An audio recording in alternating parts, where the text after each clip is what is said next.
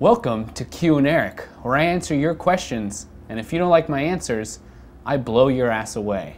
Beep, beep, beep. Let's start it off with a video question from Evan. Hi, Mogul.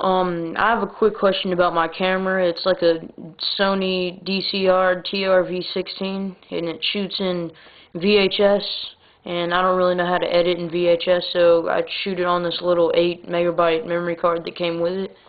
But the video quality is very poor, and I don't know how to fix it. So, do you guys have any knowledge of what I should do?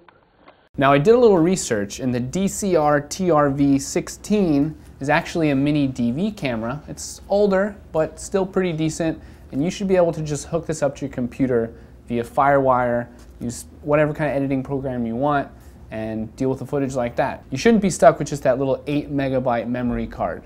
Use the camera, mini DV, FireWire to your computer, and then you can edit.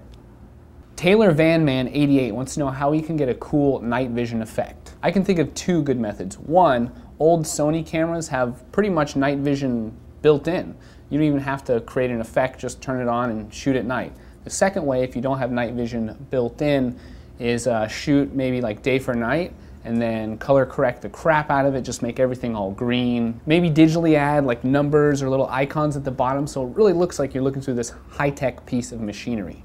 Speaking of putting text on your screen, PenFaceRat25 wants to know, how do I make words pop up on my video? This is actually a really simple addition that any editing program should be able to do. In Final Cut, for instance, they've got tons of different ways and methods you can put text. They've got just regular plain one, scrolling, Star Wars style. They've got like typewriter stuff.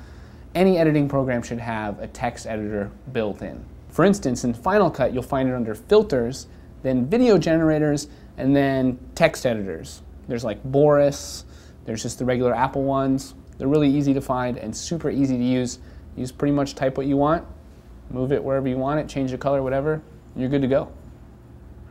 Blah. This is a lot easier than it used to be. Back in the day, I had my stepdad's old JVC camera, and there was actually a text generator plug-in. It looked like a TV remote. It would plug into the VCR, and you would sit there and go up and down, like putting in your initials in a video game, and just write "the end" in 5-pixel font. It was beautiful. Cut. Crossing. Crossing. Crossing.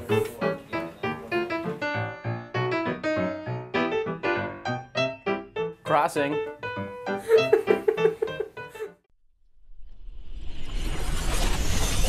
I'm having trouble with my green screen. My skin tone kind of gets keyed out. If you're trying to key out your screen and your skin ends up keying out as well, there's probably one of two problems. Either you're not lighting your screen well enough, or more than likely you're standing too close to your screen and you're actually getting reflections off the green screen, so you're actually getting green reflections on your face, your computer's seeing that and making that disappear as well. Just stand a little bit further away. I'm making a superhero film, and one of the guys has these little fangs sticking out of his arms to claw people with and stuff, and I wanted to know how to make those stable and wanted to know how to make them look like they're molded into a skin. Fangs on arms, huh? Genius. I'm stealing your idea. No, just kidding. I would make sure the base of the fangs are nice and wide, they're nice and light and hollow, and you use a bunch of spirit gum and liquid latex to attach it. They should be stable and on there, but I want to see how it turns out, so when you do it, send us pictures.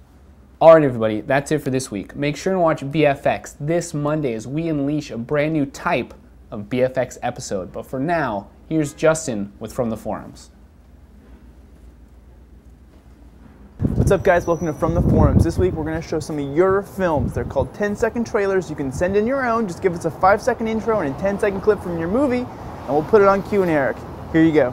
Hello, this is Carmen Spotto from Swine Films, and this is a clip from my first and new short, Jack and Jill.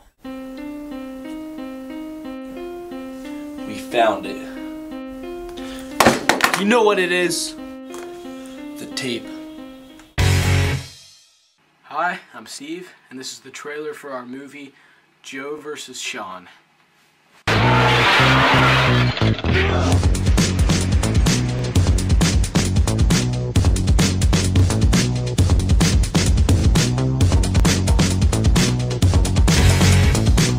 right, thanks so much, guys. Remember, send in your own 10-second trailer. It's so easy. Just do that 5-second intro and the 10-second clip from your movie. No copyright music, please. IndieMogul.com, and then go to the submit section. We'll see you next week. At the tone, leave a message. We'll get back to you. What makes a good movie? Great actors. Passion and love towards movies. Quotable lines, likable characters, non-deranged bad guys. Plot makes a good movie because even if the rest of the movie sucks, if the movie has a good plot, then you can sometimes just imagine what it's supposed to be like. Really, really funny humor and good dark blood.